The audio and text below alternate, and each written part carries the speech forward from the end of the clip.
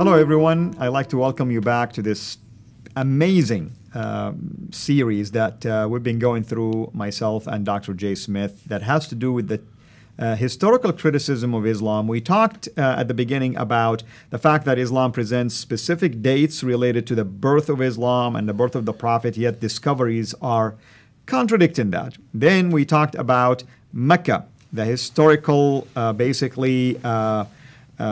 place for Mecca according to the Islamic tradition versus the discoveries that are contradicting that as well. Then we began to take a look at what we call the Qibla, which is the direction for prayer. And we discovered also that new discoveries, especially archaeological discoveries, have also contradicted some of the Islamic views related to the change of Qibla, our direction of prayer, from Jerusalem, at least according to the Islamic own understanding, to what we call today Mecca, even though the Qur'an really never mentioned both of these names when in 624 that direction changed. Dr. Jay, thank you again. And I think today we have a very interesting analysis that will conclude all of what we have talked about. So I'll give it over to you now. Yeah, let's just review and let's go back up on the slide again. Remember the four Qiblas to get us into it. The first Qibla, up until 706, every mosque was facing Petra. None of them were facing any other direction but Petra, from as far away as Guangzhou, way over there in China. You can see that on the map. You can see Chataman and Juma. That's way down in South India. All of them, thousands of miles away, were uniquely facing Petra. Then you have a second Qibla that's introduced in 706, in the early 8th century, to place in between, almost exactly halfway between Petra and Mecca, showing you that there's an agenda here. That's right. So we're going to get to that agenda, but let's hold on before we explain it, because we don't want to jump the ship. Then finally, it's not till 727 that you finally get a mosque that's facing Mecca, where it should have been facing from 624. Correct. Because that's, according to the Quran, is when the Qibla was canonized. 624, we have to wait 100 years, over 100 years, 103 years, before we finally get a mosque that is facing Mecca. And then by 876 is when all mosques start facing. So there's still mosques that are facing other directions.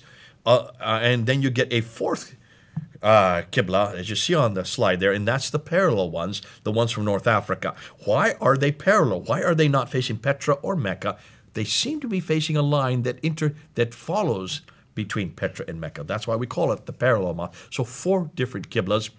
When we look at a graph there, you can see that the most accurate of those Qiblas is the between ones. That's a political statement there. You can see why. And then the second most accurate would be the Petran, which are the earliest ones. You would then expect them to be the least accurate. That's correct. Because how do they have the technology? That's interesting. And the least accurate of all the four Qiblas is the Meccan Qibla. Which is the later ones. Which is the third one. But obviously, they didn't have that much accuracy. Muslims are trying to say they're the most. No, they're not. Look at the statistics. The most accurate are the between ones and the Petran ones. They're much more accurate than the Meccan ones. Now, what's the significance of Petra? That's what we need to get to. Why Petra? What is this? Well, what is Petra? Well, take a look at this trade route map. Look where all the trades, the trade routes go through. They go through Petra. Almost all of them go through Petra. It is the seat of trade from the Far East, way off from China and India, all the spice trade, all the Silk Route, they all come through Petra. So what is Petra? Well, Petra is a Nabatean. It's the sanctuary city for the Nabateans. The Nabateans existed from the 2nd century BC up until 713. Look at that date, 713 AD. They had their sanctuary in Petra. Now, when you look at Petra today, you can see, there's some pictures of it. You can see it's the city of tombs and temples. It is not a political capital. It is a religious capital. It's where the sanctuary is for the Nabateans. Right. Hugely significant. Muslims should know that, because Mecca is their religious capital, but it's not their political capital. It never has been their political capital. Even when Muhammad was living, according to their tradition, Medina was their political capital. That's correct. And we do know the Umayyads, who were the next great dynasty, they made Damascus their headquarters, never Mecca. That's correct. And the Abbasids made Baghdad their headquarters. So it's significant here that we need to understand that the Nabateans did not use Petra as their political capital. It was their religious capital. It was their sanctuary. The Byzantines the same way. The Christians. Jerusalem was not their capital. Constantinople was their political capital, but Jerusalem is where the Church of the Sepulchre is. That was the religious headquarters for the church in Jerusalem, and same for the Jews as well. So now let's go and let's look at this city of tombs and temples. Take a look at what we've noticed about Petra. Petra, according to that slide there, it's in a valley. Remember, all the traditions say that this place where the prophet lived is in a valley. That fits Petra. That it has a stream going through it. That really fits Petra. We have now found water courses. We found cisterns there. There are all kinds of evidence of water streams. There is a parallel valley there. We see that. You can see them right there on the map looking of Petra. Yeah, two valleys going. There's the two valleys. It would be near Lot's pillar of salt because that is actually where Lot would have come from, right outside of what is today Petra or in Jordan. It has fields. Al-Bari says that. It has trees, grass, fruit, and loam. That comes from Tirmidhi and Bukhari and Al-Tabari. It has olive trees because it's right there around the Mediterranean where the olive trees would have been grown. And it has mountains all around it. That's why you have... Overlooking. Oh, right, overlooking. So if there had been a Kaaba there, it would be there. Petra has all the items listed above from the Qur'an and Islamic traditions. Thus, could it be Petra that both the traditions and the Qur'an are referring to? Because remember, it doesn't give a name to it. It just says the place of the prophet. And by the way, I mean, I'm just throwing this out there. There has been a recent discovery in Petra, at least the foundation of what appears to have been a shrine. That just was found last year. That's right. They're still discovered. And they found it by looking at from satellite imagery from space. Correct. It's so big that they're now starting to dig it. We're waiting with licking our lips because I can't wait till I find and dig underneath it and inside it to see if maybe that's the sanctuary that we're looking for. That possibly could be it. Hold that there. Even Especially in a year from now, we'll be able to say was more. talking about, maybe. Hopefully. Now let's go back to the references in the Qur'an to Ad, Thamud, Midian. Take a look. Ad, Thamud, and Midian. What are they around? What are they next to? Look on the map. They're around Petra. They're all around the Nabatean area and Petra. If there's any prophet who has daily contact with these people, it would be in Petra, not in Mecca. Look at Mecca. It makes perfect sense because he is surrounded by these people and towns, I should say. Now can you understand why there's so many references to Thamud, Ad, and Midian in the Qur'an? All the geographical locations makes it. So what's the significance? Let's now review what we have noticed so far. And here we can do, I'll look at the slide again. What is the first thing? Nothing is known about Muhammad until the late 7th century from Arab sources. His book, the Qur'an, is in its manuscripts don't appear until the early 8th century. We saw that from the previous episodes that we talked about. Correct. We talked about that earlier. His city, Mecca, isn't referred to until the mid-8th century, 741 to be more specific. We talked about that in early parts. His biography, the CIRA, and his sayings, the Hadith, don't appear until the early and late 9th century. We talked about that earlier. That's right. Thus, much of what we know of Muhammad is written down hundreds of years later and hundreds of miles away. It looks like he is nothing more than a later redaction. Redaction means to put back into a historical setting. Someone reading it 200 years later as if it happened 200 years earlier. I would say not 200 years. I would say Abdul Malik. And I would say I'm just throwing this number out there. It's almost like you're doing it backward instead of forward. It looks like you need to go to Abdul Malik. Abdul Malik. Abdul Malik is the one we need to do that. So let's put out a possible scenario. Now this is, okay, Al Fadi, this is us saying in 2018. This is what we think happened. From everything we've gleaned, from everything we looked at in these episodes, what is the scenario we're looking at? Let's look at the screen there. To make sense of all this, we need to begin with Abdul ibn Zubair. Abdullah ibn Zubair, that's right. The governor of Petra under Abdul Malik, the Umayyad Caliph from 685 to 705. Zubair rebels in 683 against the Umayyads. Take a look at where their political capital is. Politically speaking, if they were Muslims, they should have been in Medina. But they're not. At least, exactly. They're way up in Damascus. That's even further north. That's right. That is not 600 miles away. That's almost 1,000 miles away. Way up in the north. What are they doing way up there if their base is in Medina, in Mecca? Correct. So you can see already that all the historical reference points have it in the wrong place according to the Islamic narrative. But if you're close to Petra, it won't be that much difference. Yeah. So he begins at the Second Civil War, the Zubair. He destroys the Kaaba, and notice where the Kaaba is that he destroys. It's in Petra. He's the governor of Petra. He's living in Petra. And he destroys the Kaaba there in Petra, which is probably that thing where that mound that we have now seen. That's what we're hoping for. We're hoping that's it. And he stole that black stone. And he takes the black stone. He refers to the black stone from there and flees to the south. Doesn't say where. I'm guessing it was to the Hijaz. The Hijaz is that central area which Mecca and Medina are a part of. That's right. That's that central area of Arabia. But he needs an ally.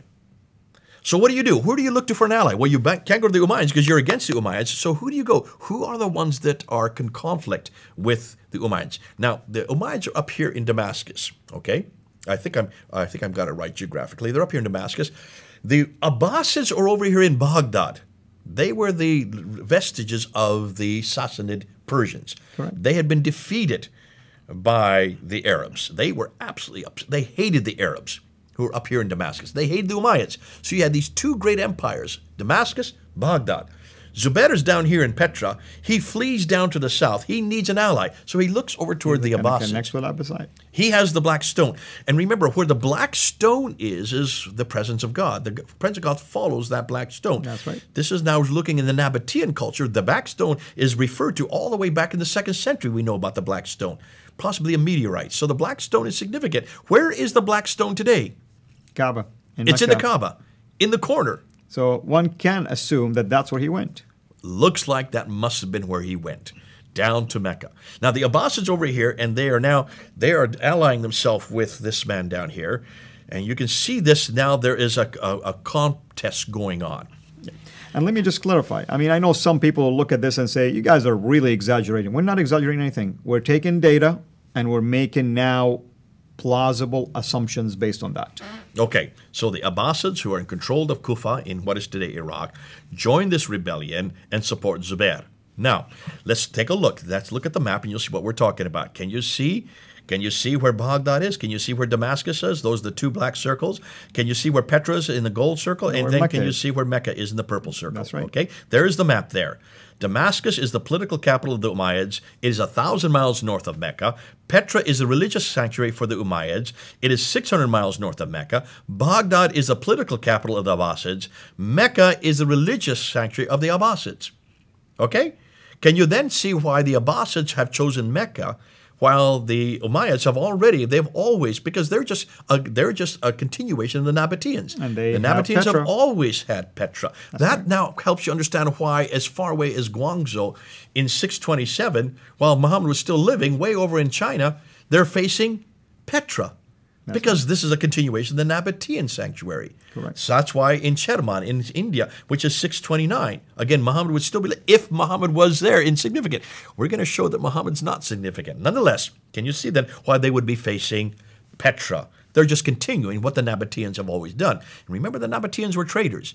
And when they traded, they also instituted and introduced their temples in the far-off places, including places as far away as Canton and, of course, Sherman in India. That's correct. Okay, now let's move on. Because if that is the case, let's jump back now to these Umayyads. Remember the Umayyads, we do know about them. In 661, they take over. They introduce their caliphate. We don't know anything about Uthman, or about Abu Bakr, or about Ali, or about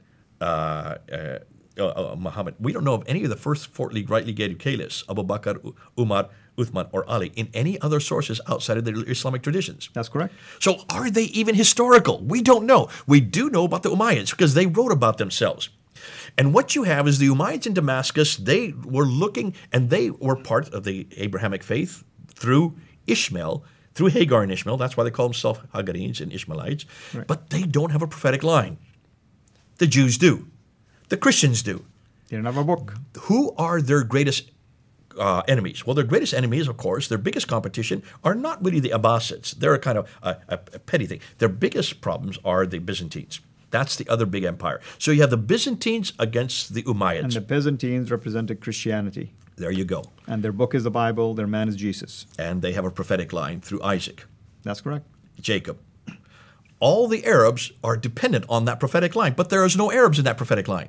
Now you have roughly by the time Abdul Malik comes to power, they've now been in power for 40 years. They now controlled all the way over here from Spain to India. All that swath of land. They are the big men on the pole. They are the great empire now. But they still are dependent on the Jews and Christians for their prophetic line. They don't have an Arab identity. How do you create an Arab identity to match Jews and Christians, and especially the Byzantine Empire, which are your big competitors? Abdul Malik comes to power. He rules, if you look on the slide there, politically from 685 to 705 in Damascus. He needs an Arab identity. The Arabs had now controlled that part of the world since 642, so they have been in power for 40 years. Yet from a roughly 40-year period, they were dependent on Jews and Christians to run their empire. These are called the Maulas or the Mawalis. They were urban people. The Arabs were nomadic people. Right. They did not know how to run cities. They had to use these Jews and Christians because they were brothers through Abraham. They used them to run their cities because they were much more educated. They were literate and all the rest. They were non-Arab converts who lived in cities. The Jews and the Christians had their own prophetic line, their own identity. The Arabs needed that. They had no prophetic line, no identity of their own. This identity was created introduced by Abdul Malik. It's Abdul Malik who does that. And let's see how he does that. Look and see what he does. What do we know about Abdul Malik from history? And I want my viewers to watch now with really pay close attention to what Dr. Jay is going to share with you. Let's look at the slide.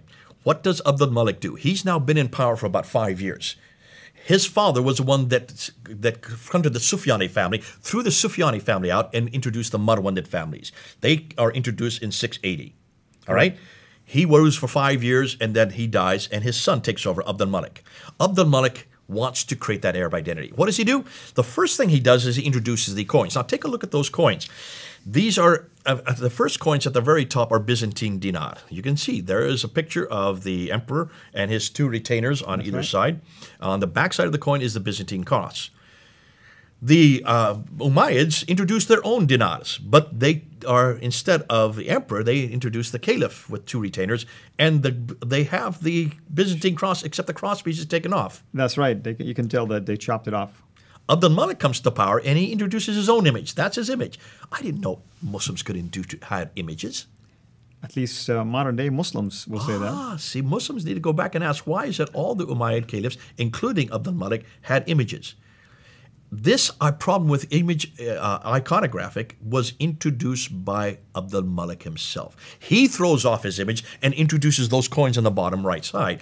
He introduces them in 692, and look what he does. He takes off his image and introduces the script. But what is he introducing? What is that's written on that coin? That's the Shahada. There's the Shahada. The first time we see the Shahada is on that coin.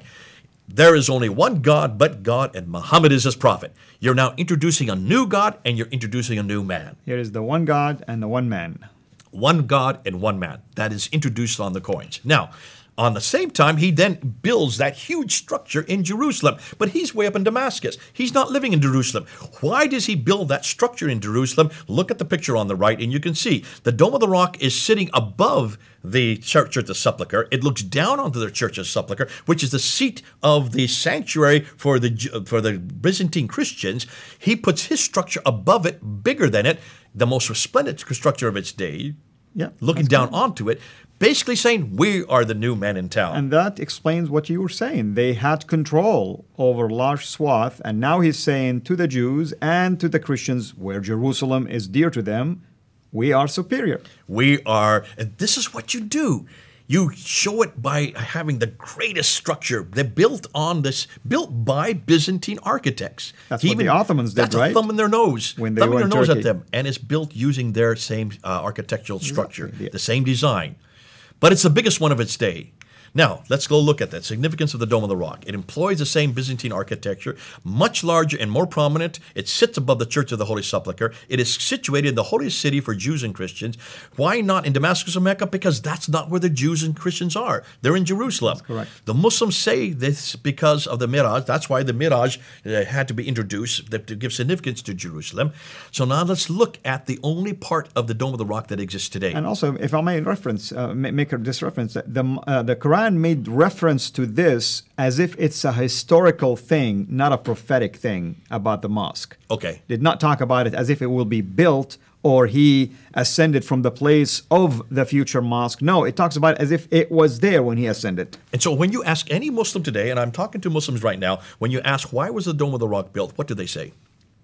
Oh, they will say because that's where the Prophet ascended and to preserve that holiness of that place and so on and so forth. It's to commemorate the Mi'raj. That's right. That's going up to the 7 levels of heaven. That's right. Okay, if that's so, then something should be written about it. Something on the mosque should designate Exactly. that, right? So let's go back and let's look at the slide. Here is what the Dome of the Rock looks like inside. All of the outer part have been rebuilt and destroyed and rebuilt 11 times. 1876, finally, you get that outer structure that we have today. But the only original part are those 2 inner ambulatories that you see there pictured at the very center of the building. Now, when you look at those ambulatories, you need to look at the inscriptions, which are part of the original structure. Those inscriptions are in Arabic on the outer ambulatory, on the upper dome, and on the inner ambulatory. Those green arrows are pointing to where those inscriptions are today. You can read them. They're in Arabic, and look and see what they say. They say nothing about the Miraj. What do they say? Well, you have Surah 4, Ayah 171. Go ahead and read what they say. They're just refuting Christianity, basically saying, "O people of the Scripture," in chapter 4, 171, denying, of course, the Trinity, as you can see, saying not 3. So it's confronting the Trinity, it's confronting Jesus, and it's confronting his sonship. That's right. Then you have Surah 17, Ayah 111. Who, praise be to God, who hath not taken unto himself a son. There's confronting Jesus as a son of God. And the sonship of fatherhood Jesus. as well. Who hath no partner. That's Surah 5, reflecting also Surah 5, Ayah 72. Misunderstanding the Trinity, of course. Absolutely. Yeah. And nor hath he any protecting friend through dependence. He's not dependent on anybody else like Jesus. That's confronting Jesus, his Christology, his divinity, and the Trinity. That's confronting the whole central theology of the Byzantines, Christianity. Then you have Surah 112. Now, this is fascinating. There is no God but God. There's the Shahada. He is one. That's the first part of the Shahada. He has no associate. That's against Jesus. He is God, the one God, the eternal besought of all. He begetteth not, nor was begotten. Who's that confronting? Jesus. Begotten Son. That's right. And then it says, and there is none comparable unto him. Muhammad is the messenger of God. So it confronts the God of Christianity, and it introduces the prophet's name. That's the first time we see the prophet's name. It's introduced on the coins. It's introduced on the Dome of the Rock. And then on top of that, it's also introduced on the protocols, the caliphal protocols. These are the official documents. Now, Dr. Jehud Neva looked at the protocols, and he noticed that all the way from the Sufyani period, there is no reference to Muhammad, no reference to Muslims, no reference to Islam on any of the protocols. There's no Shahada there. There's no reference to any Qur'an until 691. That's the date. The dates of the Quran, the Dome of the Rock is being built. That's also the year before the coins are introduced with the Shahada on it. That's correct. In 691, almost overnight, the Shahada is introduced on all the protocols. And from that time on, in 691, every protocol starts with the Shahada. So, beginning with the Dome of the Rock, it's the largest structure than any other Arab structure. It's facing the Arab sanctuary, Petra. It incorporates inscriptions against Byzantine Christianity. It introduces the faith Islam. It introduces the people Muslim. It introduces the Prophet Muhammad. The Caliphal protocols change overnight in 691. Then he mints new coins in 692.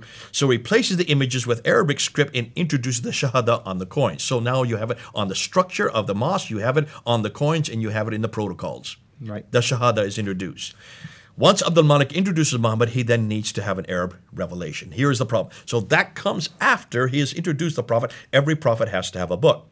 The earliest Quranic texts are on the Dome of the Rock in 691. The earliest Quranic manuscripts begin to appear during his reign. The lower texts of the Sana that we talked about in the former episodes, that's in the late 7th century. The Quranic manuscripts begin to proliferate during the reign of his son Al-Walid from 705 to 715. None of the manuscripts are complete, nor they are parallel to the Quran completely. They continue to be changed and corrected by later caliphs up until the 9th century. The Quran is finally canonized at Al-Azhar University in Cairo in 1924, just in this case, it should be 94 years ago.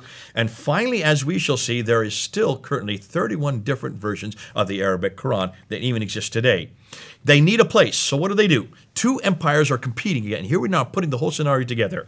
The Umayyad and later their an earlier Nabatean sanctuary in Petra is destroyed by an earthquake in 713. Remember I told you 713 is important. Once you have an earthquake that destroys a sanctuary, God's presence leaves from that place. Now can you see why that even the Umayyads needed to find a new place? They could not use Petra anymore. That's correct. Thus, a new place is needed. Mecca is first noted in 727. That's the first mosque that we know of. There may be earlier ones that are closer, but that's the first one that exists still today. Possibly chosen by the rebel Abdul ibn Zubair and those from Kufa, the Abbasids, in defiance of the Umayyads in Petra. The Abbasids and Zubair, with the sanctuary in Mecca, then demand allegiance to the surrounding tribes. All those qiblas facing Mecca are those who are allied themselves with the Abbasids. Al-Hajjaj then comes in about 705. He rebels also against them, and it is his mosques which are facing in between the other two sanctuaries. That's right. Waiting to see who's going to win out in this battle. So he's been very clever not to give allegiance to either the Abbasids or the Umayyads. He's already rebelled against the Umayyads. Those in North Africa and in Andalusia don't show allegiance to either empire, so have mosques facing parallel to each sanctuary. And when the Abbasids finally overpowered the Umayyads in 749, most of the qiblas then face Mecca with a few holdouts until 822, after which they all face Mecca up to the present time. Now, here we're going to end now. Here is what the what if possibility. The Muslims have a prophet introduced in 691. They need a revelation. That's where the Qur'an starts to be introduced in 705 and later. A sanctuary then is needed. That doesn't come till 741. Then they need a history. Can you then understand? You've got all these other places. Right. You've got to place this man in history. Can you now understand why the CIRA is not introduced till 833? Because now you need a history.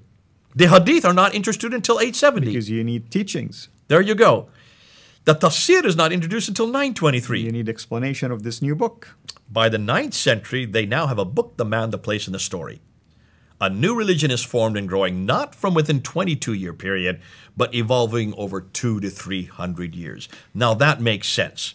What about Muhammad? Well, since much of what we know about him in early Islam is in doubt, since much of the Quran is also in doubt, since nothing is known of Muhammad until the 7th century, or Mecca until the mid-8th century, or his story until the 9th century, hundreds of years later and hundreds of miles away, can we then conclude, and here we're going to get now, can we then conclude that Islam is nothing more than a later redaction, possibly begun by Abdul Malik, started with him, then continued by his descendants, proving Muhammad had nothing to do with the Quran?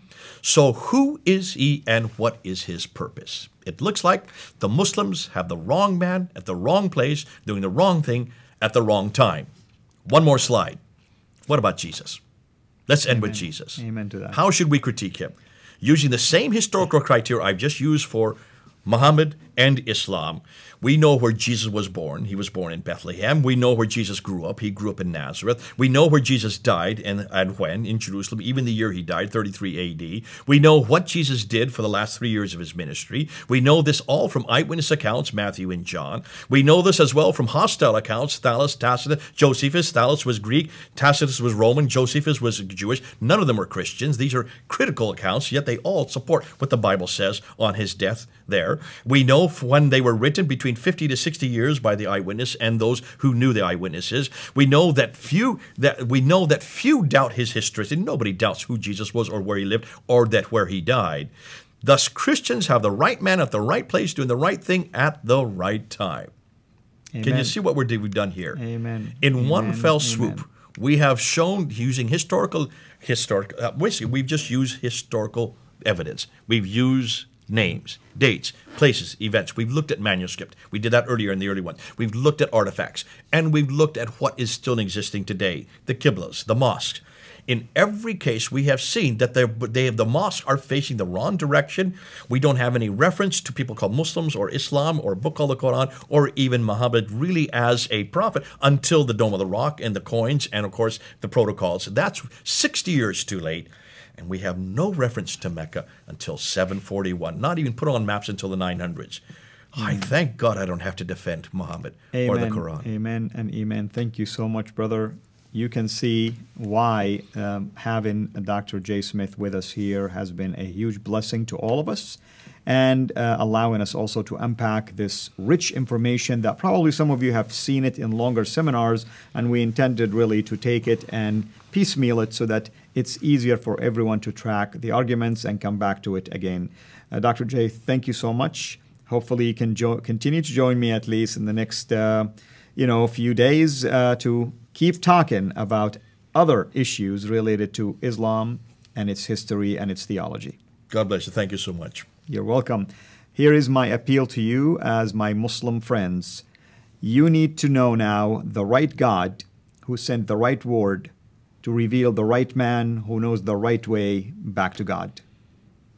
God bless you, and hope to see you in eternity. Thanks for watching.